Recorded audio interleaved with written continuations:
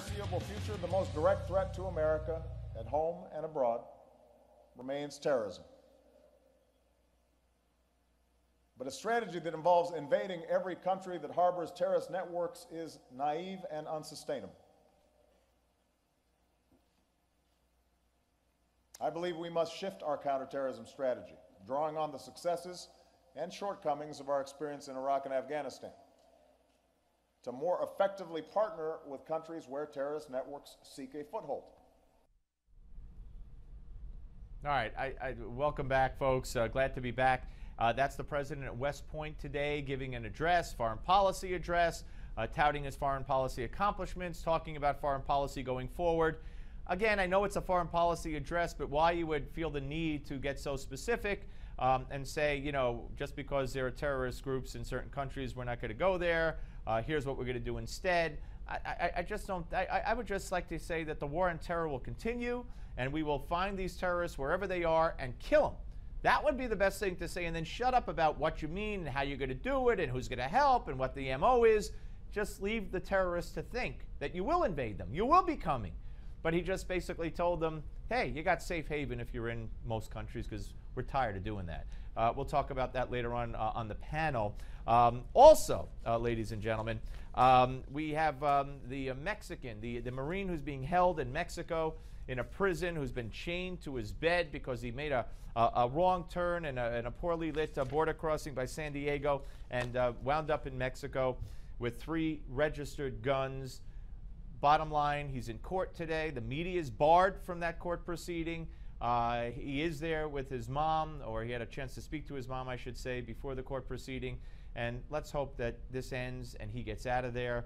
And let's hope the U.S. government goes to bat for him. Now, something else the U.S. government has to do is explain how they outed the CIA bureau chief in Afghanistan, in Kabul. When the president went there on Memorial Day, inadvertently, they put the head of the CIA outpost there on a list. They made it public. His life's now in danger. The life of his family's now in danger. And the White House, don't worry, Obama's going to get to the bottom of it. The White House will investigate how the White House did this. So you know that's going to be taken care of, and everything is going to be just fine. So what can I tell you? All right, we're joined right now, ladies and gentlemen, without any further ado, by my friend, the president of the Catholic League, the one and only Bill Donohue. How you doing, Steve? Always great to see you, sir. All right, so before we get to the Pope's visit in the Middle East and some of the intricacies of it, the Pope, and sometimes the media misinterprets what the Pope says and puts too much on it, but I want to get your opinion on this, that the door is always open to rethink celibacy when it comes to priests. Is this shocking? Is this unexpected? Is this something consistent with what he said before, or is this a really big deal? Well, when Cardinal Egan left as the Archbishop of New York, one of the last things he said is maybe the time has come to rethink it. Look, the first 1,000 years of church history, celibacy was expected, but it wasn't required. In the second 1,000 years, they made it mandated. It's what we call a discipline. In other words, it's a man-made kind of rule. It has nothing to do with dogma. It's not like the Jesus and the resurrection and Easter. So they could change this if they wanted. Just they changed meat on Friday. Will they change it? I don't know. What is striking to me, though, is this. He has 3 days, historic trip, trying to deal with Christians and Muslims and Jews and bring about peace. He fields 11 questions on the way back on the plane, 9 of which are on different areas. But the one that's the most interesting is about sexuality. I mean, I actually think at some point, if Pope Francis or any pope were to stave off World War III, coming back on the plane, they would ask him about sex. Yeah. I've never seen such an obsession about it. They don't care about Muslims and Jews. They don't care about Jerusalem. They care about nothing but sex. And this is the media's obsession. They say Catholics are obsessed about sex. No, it's the secular media. Right, and what gets me is it's usually that question on celibacy. It's women in the priesthood. Right. It's gay marriage. It's Right. it's that same abortion. It's that same set of questions. Right. And so what I'm concerned about, Yeah. because I mean as a non-Catholic, Right. is this wouldn't be a kind of the first of a series of. Well, in October, they're going to have a synod, okay? They're bringing the cardinals in from around the world into Rome. They're going to talk about family issues, divorced and remarried Catholics. Now, what do they want to do about that?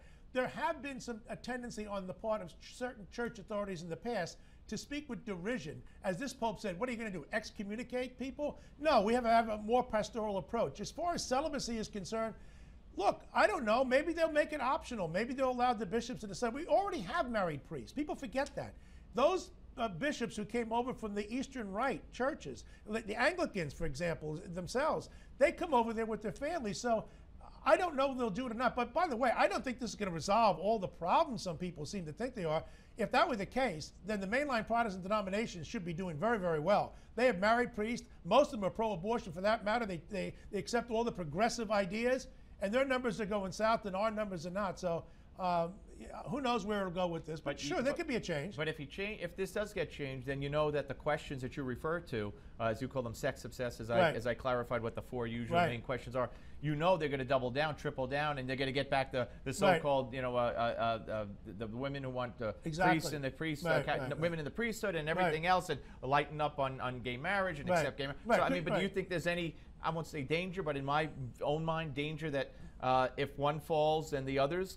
Well, there's no question that if he were to say that celibacy is optional, that the bishops around the world can make up their own decision about that, that there would be a movement on the part of these people who I don't really believe are sincere Catholics, quite frankly, because they never talk about anything but sex. They don't talk about what real Catholics think about in terms of the Mass, for example. They're obsessed with these issues. So, let them go. They ought to just leave the Catholic Church and become a Presbyterian or a Methodist or an Episcopalian, because they really accept those ideas. I don't know why they're parked and put themselves in a home where they're homeless, basically, at this point. So, yeah, there's a danger that the pressure will be on. The media love to manipulate public appreciation and opinion and say, listen, this is the way the church is going and whatnot.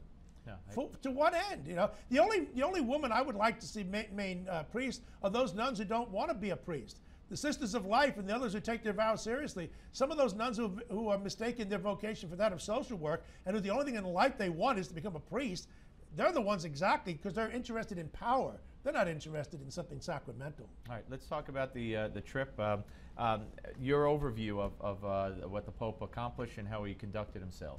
Well, I think, he's getting criticism from all sides, and I understand that. It's a very delicate walk, isn't it? You're walking into places where some people are looking at every single thing he does as if he's giving a signal to this. I think he's trying to bring about peace. I mean, that's about it. Now, did he do the right things, the wrong things? I don't know. People was he right to correct or not correct, or who's got the better of it? I want to get to that. Netanyahu and Aramaic? I do want to get to that. I think it's a bit overdrawn, quite frankly. Let's play. We have the soundbite of Netanyahu talking to a translator who translates to the Pope, and the Pope then says something back, and they're talking about what language. Actually, I think Netanyahu said the Pope that Jesus spoke Hebrew, and then the Pope shot back Aramaic. Right. And so let's. I don't know how much we could hear from this, but this is what's going on in this video. Let's give a listen and a watch.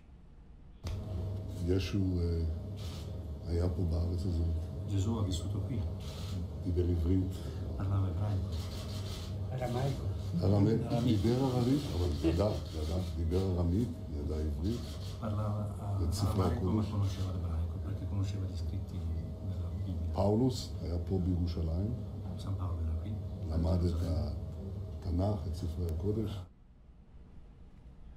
All right, so the Pope corrected him, and then Netanyahu acquiesced and said, okay, he spoke both. And I'm reading here from a Israeli linguistics professor told Reuters that both Netanyahu and the Pope had a point. Jesus was a native Aramaic speaker, but he would have also known Hebrew because there was because there were religious writings in Hebrew.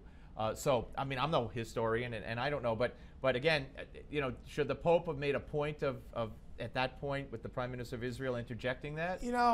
All I can tell you is that he's known for his spontaneity, and that gets him into some trouble. Like being so spontaneous on the plane coming back from Brazil, and now the plane coming back from the Middle East, and that's when you open the door to these kinds of misinterpretations.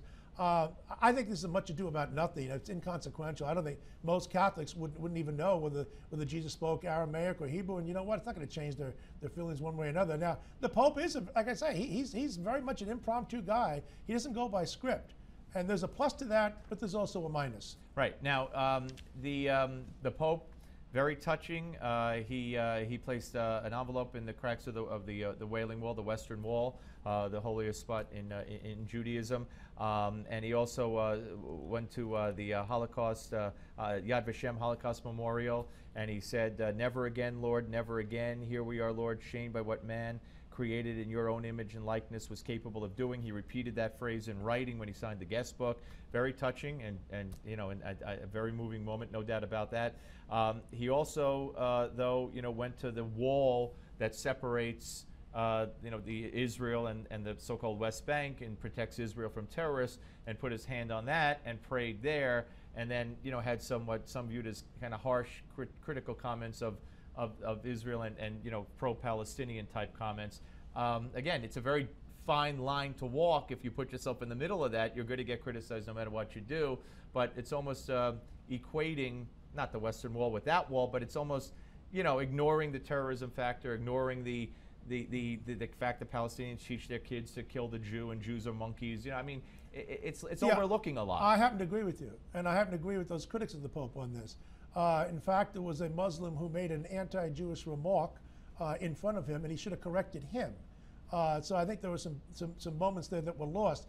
I do think that when he put the wreath there with Theodore Herzl, yes, the founder of Zionism, that's really also a statement against Pius X, who didn't recognize the coming of Israel again. So I think that was an important statement as well.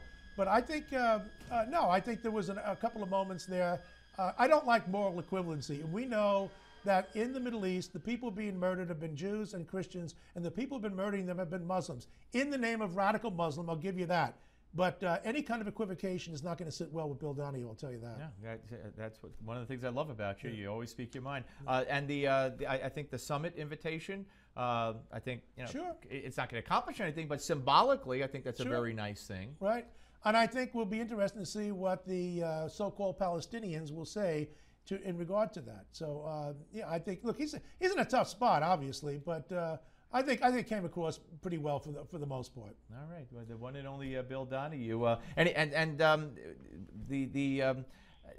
I was glad that it went as well as it did. I'm glad that everything took place. And the first person I thought of, to be honest with you, when I saw these things occurring and heard these things, was you. And I wondered what you would say. And we haven't talked about this before and I'm glad you came on. And you're always, this is what I love about the Catholic League. This is what I love about this man. No matter what the issue, not that he's willing to criticize the Pope, but he's willing to say whatever is in his heart, whatever is in his mind. And that's why I love you, and that's why I've been a friend of yours, and vice versa for so many years. And I admire you so much. And your honesty has always been refreshing to me, Steve. Well, I appreciate that. Hey, always good to see you. Bill Donohue, ladies and gentlemen.